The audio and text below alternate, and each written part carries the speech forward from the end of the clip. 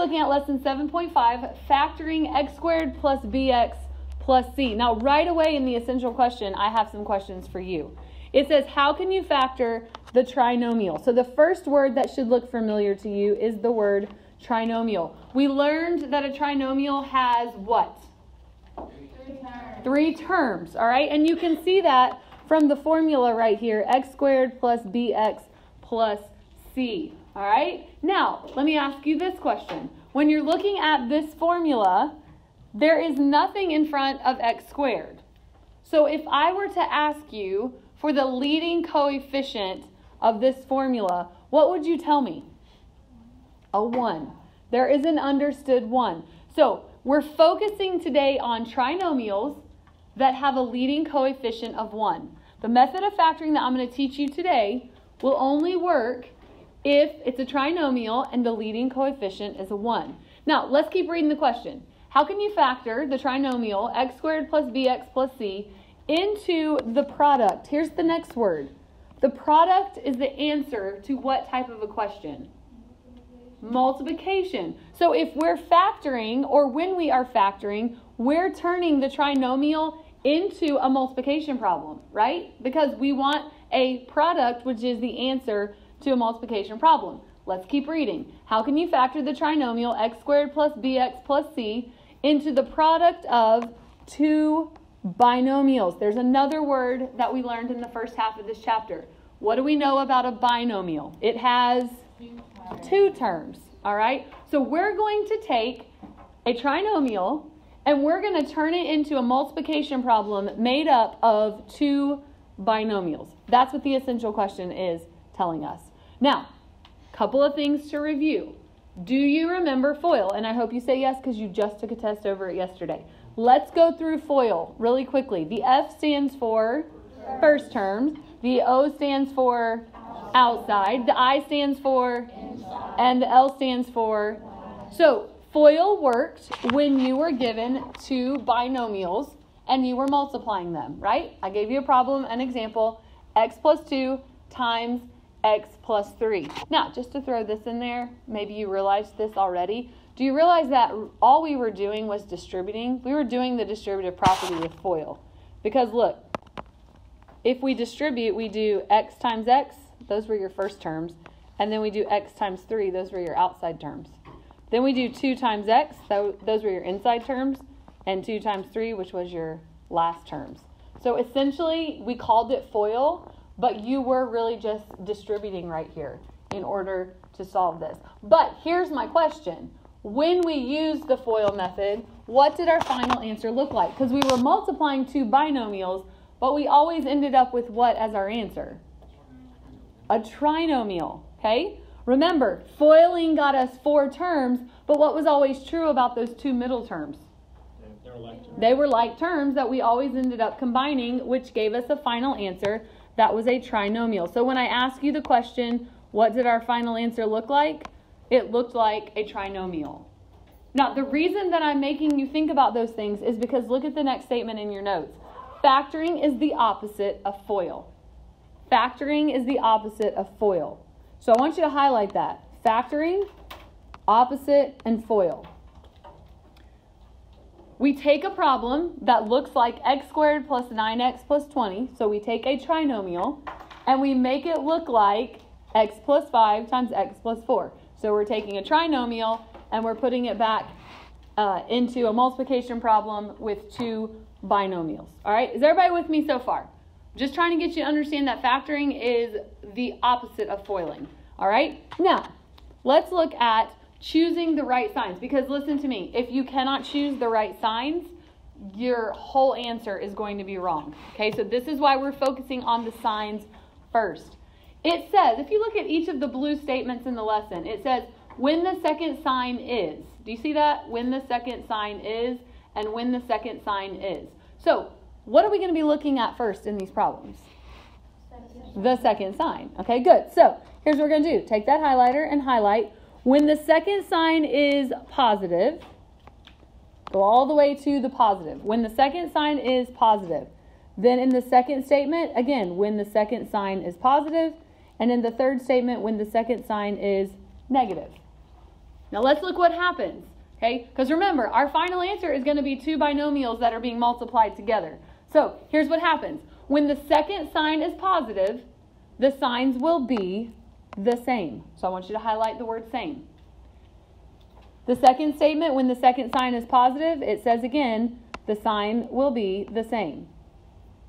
But look what happens when the second sign is negative. What does that say? When the second sign is negative, the signs will be different. So we're going to highlight different.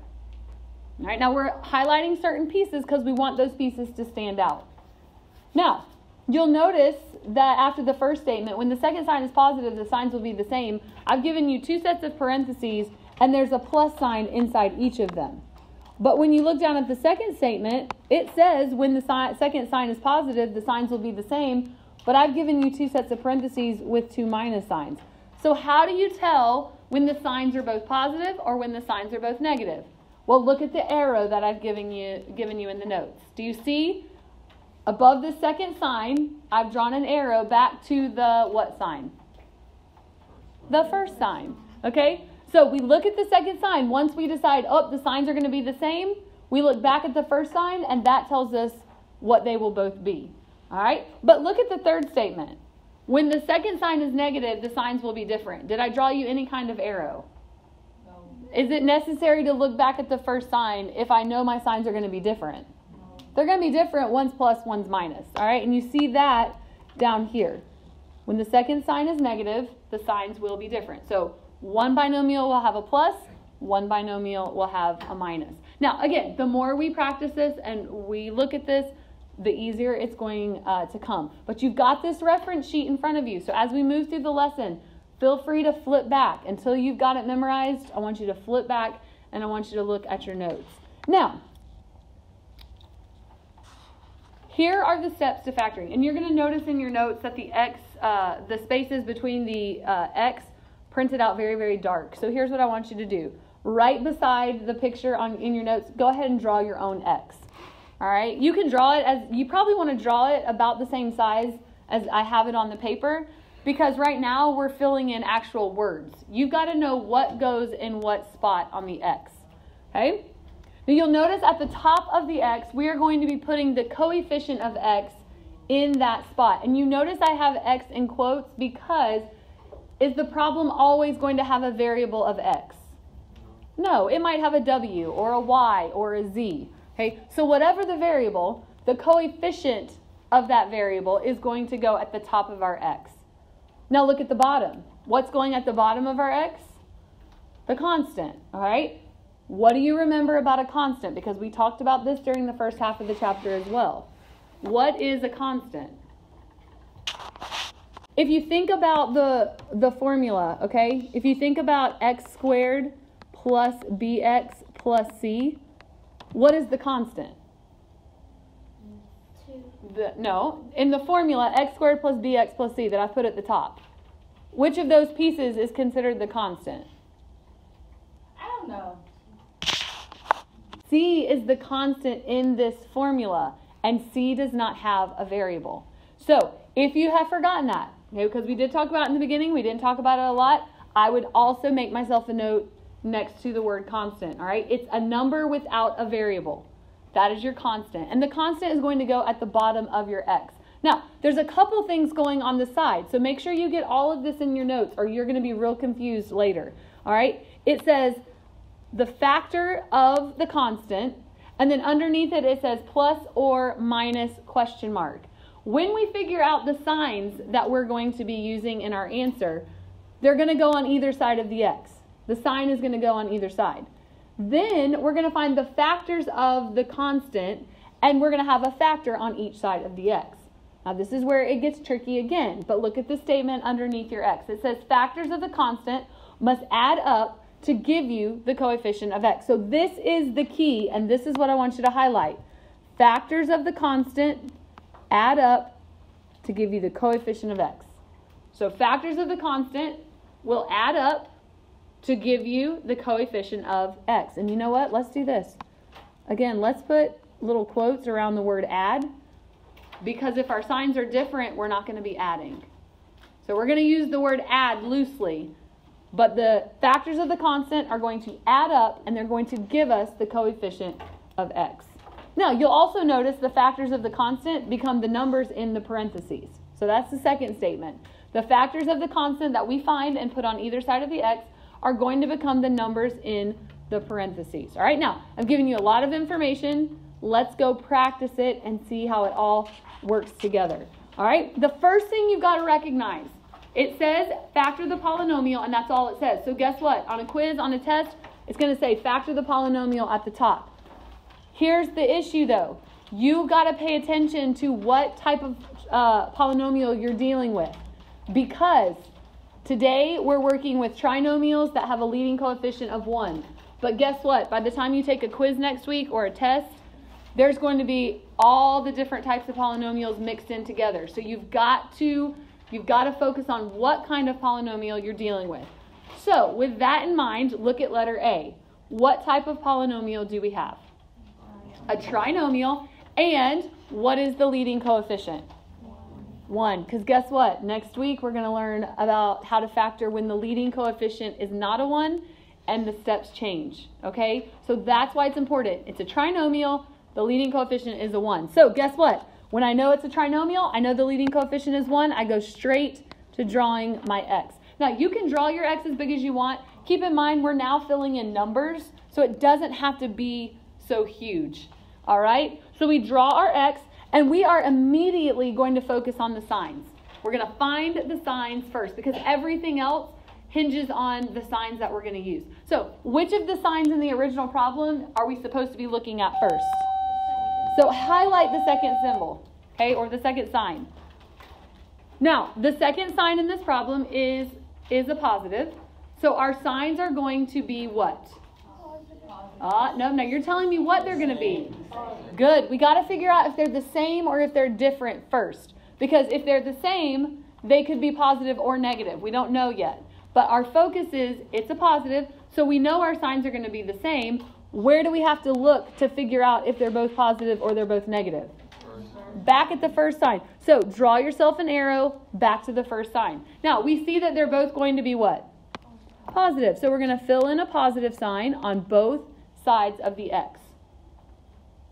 Now, the next thing we're going to do is we're going to drop that coefficient of x and we're going to fill in the constant. So what is the coefficient of x from the problem? 7. I heard you hesitate. Remember, you've got an x squared and you've got an x. The top of the x is the coefficient of x, not x squared. Okay? So it literally just drops right from the original problem down into the x. What is the constant of this problem? 6. So it goes at the bottom. Now, we need factors of the constant. So which number are we finding factors of? Which one's the constant? The 6. So right to the side, okay, and yes, you must show me this, we're going to find all the factors of 6. And we're going to start with 1 and we're going to work our way until our numbers start repeating. So if we start with 1, we've got 1 times what will give us 6? 6. Okay, remember factors are the numbers in a multiplication problem. Then we move on to 2. 2 times 3 and 3 times, but 3's already up there. So once our numbers start repeating, we found all the factors. Here's the next question. Are we going to be adding the factors together or are we going to be subtracting them? Now remember, the factors are supposed to add up to give me the coefficient. So what two numbers can I add together to get the 7 that's at the top of our x? 1 and 6. Now, are we going to be adding the two numbers together? Yes, because the signs are the same. Okay, awesome. So at this point, since our signs are the same, it does not matter where we fill in the 1 and where we fill in the 6. Now, the only thing left to do is to write our final answer, and our final answer is supposed to be 2 binomials. So what is the only piece of the original problem that we haven't really messed with yet? X squared. The x squared. So guess what's going to happen with that x squared? We're going to split. How many x's are there if it's x squared? 2. We're going to split them apart. So we're going to put one of the x's in the first binomial and the other x in the second binomial.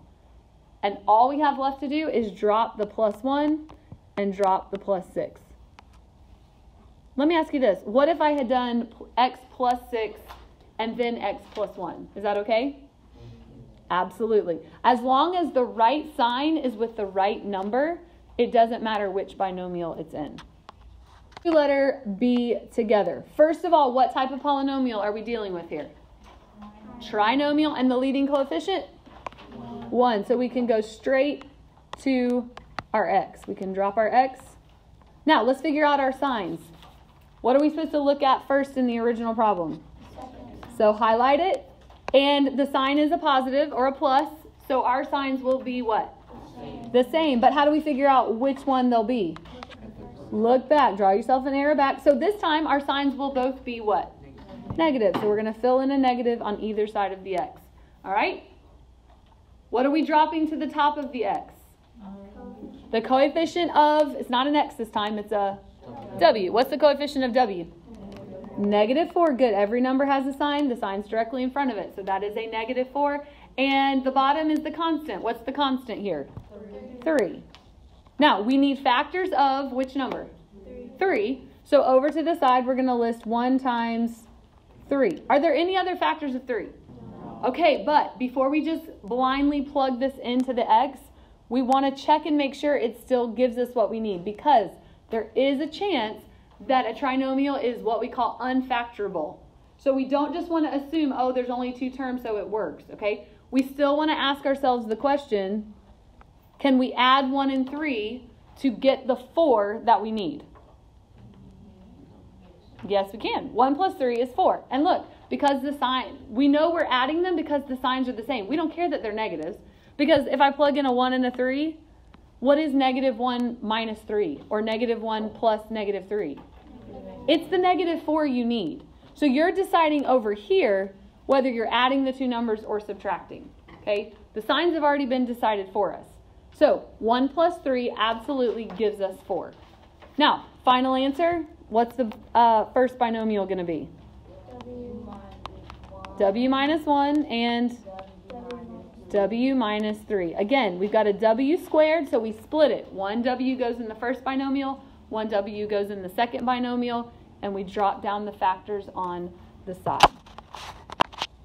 When we look at letter C, first question, what type of polynomial are we dealing with? A trinomial, and what is the leading coefficient?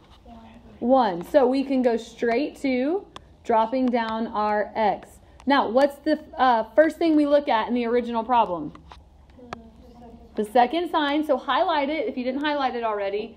Now, the sign is negative. This is the first time we've seen this. The second sign is negative. So what do we automatically know about the 2 signs in our answer? They're going to be different. So we've got to make sure that we have 1 plus and 1 minus. Now listen, it doesn't matter. I can put the minus on the left and the plus on the right, as long as 1 is plus and 1 is minus. All right, what number goes at the top of our x? The coefficient of y in this case. And what goes at the bottom of our x? The -30. Now, we're gonna put the right signs in the x, but here's what I want you to understand. When I go to find those factors of 30, I don't have to worry about the negative, all right? I don't have to worry about the negative. So over to the side, I'm going to list, I'm, again, always going to start with 1. 1 times 30, then 2 times what? 15, then 3 times 10, then 4 times anything? Nope, 5 times 6, and of course, at 6, I'm going to start repeating. Now, here's where you've got to be careful. The signs are different. So if the signs are different, are we going to be adding these 2 factors together that we pick, or are we going to be subtracting them?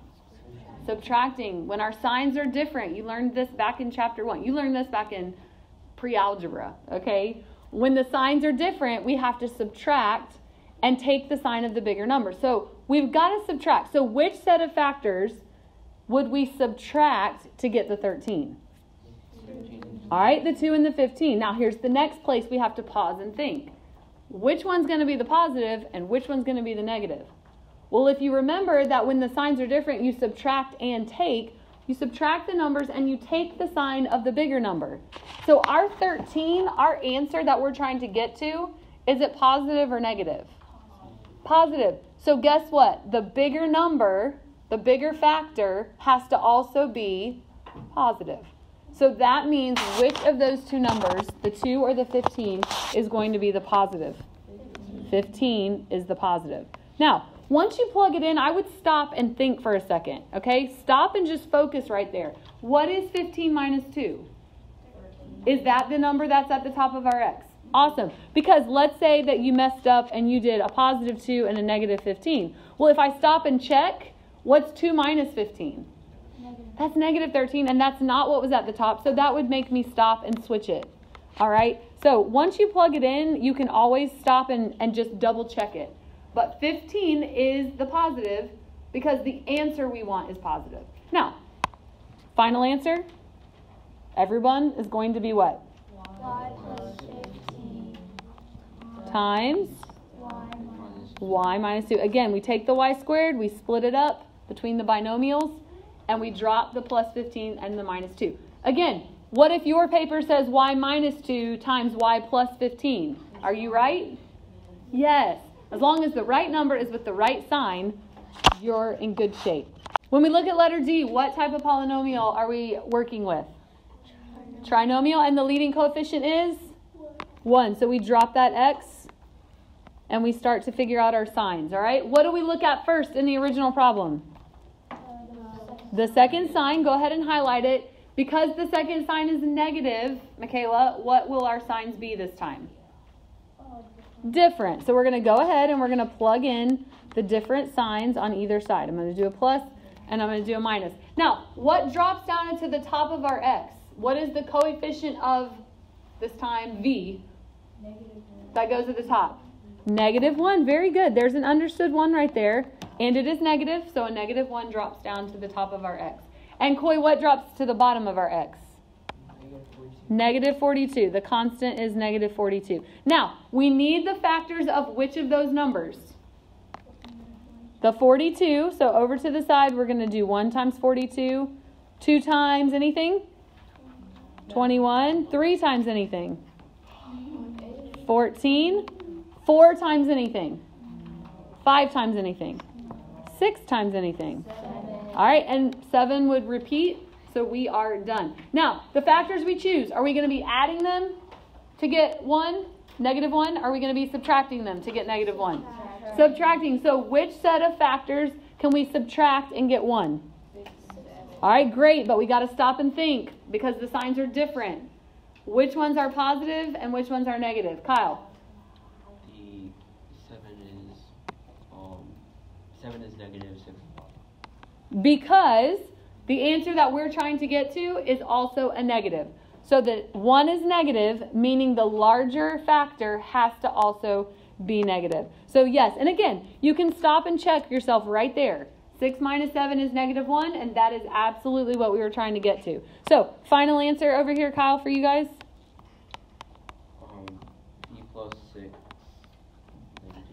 Good. We take the v squared, we give a v to each binomial, and we drop the plus 6 and the minus 7. That brings us to example number 2, and I want you to look at these directions, all right? It says solve the equation, and it tells you by factoring. Now, you had questions like this on your test yesterday, but all it said was solve the equation. What I need to make sure you understand is sometimes factoring is simply pulling out a what? You did this on your test yesterday. The GCF. That is a form of factoring. So you are actually today learning the second type of factoring. So I need you to understand that you sometimes all you have to do is pull out a GCF and then you can solve the equation. All right? But if you look at this problem, letter A, what has been set equal to 0? What type of a polynomial? A trinomial. And this trinomial has a leading coefficient of 1. So the factoring we've got to do today is not GCF related because the leading coefficient is a 1. So this is the factoring that we've been working on today. This is going ahead and drawing your x. Now, I also want to point this out. If equals 0 is supposed to be in the problem, it will already be there. Please, please, please do not try to go into problems like example 1 and add an equal 0. All right, that's not your job.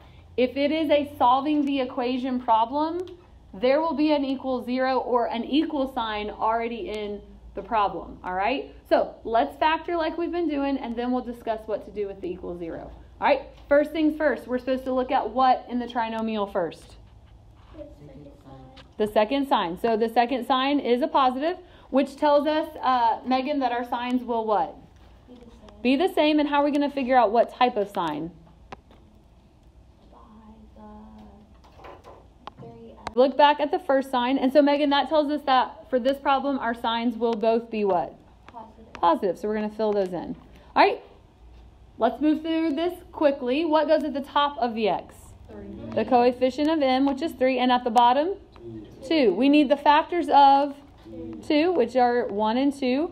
Remember, we're not just going to blindly plug them in. We're still going to check because not factorable is an option. Are we going to be adding 1 and 2 or subtracting 1 and 2 here? Adding, because the signs are the same. And does 1 plus 2 give us the 3 we need? Yep. So we're going to plug in the 1, plug in the 2. So, Kiana, final answer or final 2 binomials will be what? M plus 1. M plus 1 times m plus 2. Now, we can't box this in because remember what I've always said, we bring down what we have not used. Go back to the original problem. What have we not used yet? Equals 0. So we got to bring down the equal 0. Now this should look familiar. Once the problem is factored, if it is set equal to 0, how do we finish and solve the equation? Set each piece equal to 0. All right, set each piece. Now, the pieces that we're mentioning here, that we're talking about here, are the pieces that are being multiplied together. It's why we can't start this problem by going m squared equals 0 and 3m equals 0 and 2 equals 0, because those terms or pieces are being added together. Okay, the pieces that we are setting equal to 0 are the pieces being multiplied by each other. And that is the m plus 1 equals 0 and the m plus 2 equals 0. All right, how do we solve for the first m? We subtract 1 from both sides, and so m equals negative 1, 1, negative 1. And how do we solve for the second m? We subtract 2, and so m equals negative 2. And these are our final answers. So with the factoring is part of the steps, not the final answer this time. The final answers are m equals negative 1 and m equals negative 2. When you look at letter B, the first question you would probably start asking yourself, is this problem set up and ready to be factored? All right, why is this problem not even ready to be factored? Good. It's not set equal to 0. That's what I heard some of you say. Everything is there's not a trinomial all on one side, okay? So that is the first thing you would have to do. You have to get the entire trinomial on one side and set equal to 0. So how could you very quickly do that? Subtract that 24. Now, when I subtract the 24, does it have any like terms on the left side? No. So when I bring down the different terms on the left, does it matter what order I bring them down in? Yes. Okay. We want our trinomials in what form? Standard form. So order does matter. Remember standard form, highest exponent down to the lowest. So what would be the correct order to bring down the left side of the problem? N squared minus 5n minus 24. And it equals, there's nothing over on the right. So we got to bring down the equals 0. Now you can identify the type of polynomial, ask about the leading coefficient, and then go into your factoring. Now, let's identify the type of polynomial. Now that everything's on one side set equal to 0, what type of polynomial are we dealing with? Trinomial, and the leading coefficient? 1. As soon as we identify that, we drop the x. Okay, we draw the x.